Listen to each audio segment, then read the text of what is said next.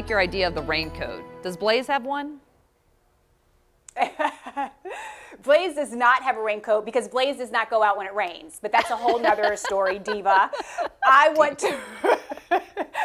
want to show you maybe some dogs that do go out in the rain, but also a dog, which is Sully, that was adopted 7 years ago from Bark. So that's how I wanted to start this. This was sent in by Beth Forrester. You have Finn and Sully. They are so cute. Thank you so much for sending this in. And if you're taking them out for a walk today, if they'll go, make sure you try to keep them dry, keep yourself dry, as we do have those temperatures as well that will be in the upper 60s to right around 70. So it's going to be a cool afternoon, that's for sure. In terms of what we're dealing with right now, well, we do have the rain out there still lingering.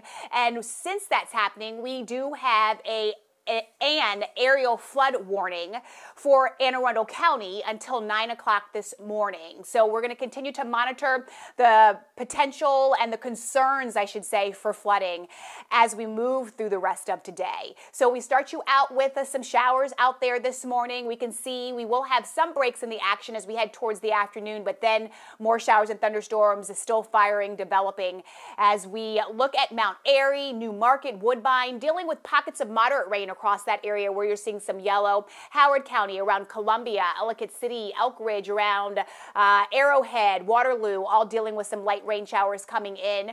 And then we slide further off towards the south, and we can see on the border there of Anne Arundel County, so western Anne Arundel County, that's where we're still dealing with that aerial flood warning going on because they're still dealing with that rain. That rain will continue as we go through the rest of today. Some heavier rain, moderate around Childs up towards Cecil County this morning. We're seeing this around Colonial Acres as well, Gilpin Manor, just to the north of Elkton. So grab the rain gear. No matter where you are, just grab that rain gear because if you're not getting wet right now, you could see more shower activity and thunderstorms as we head into the afternoon.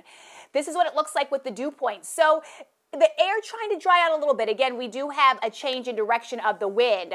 With that said, we are dealing more with an easterly flow as of now, and that is what's really going to keep us in the clouds and all the moisture that we're going to receive for today.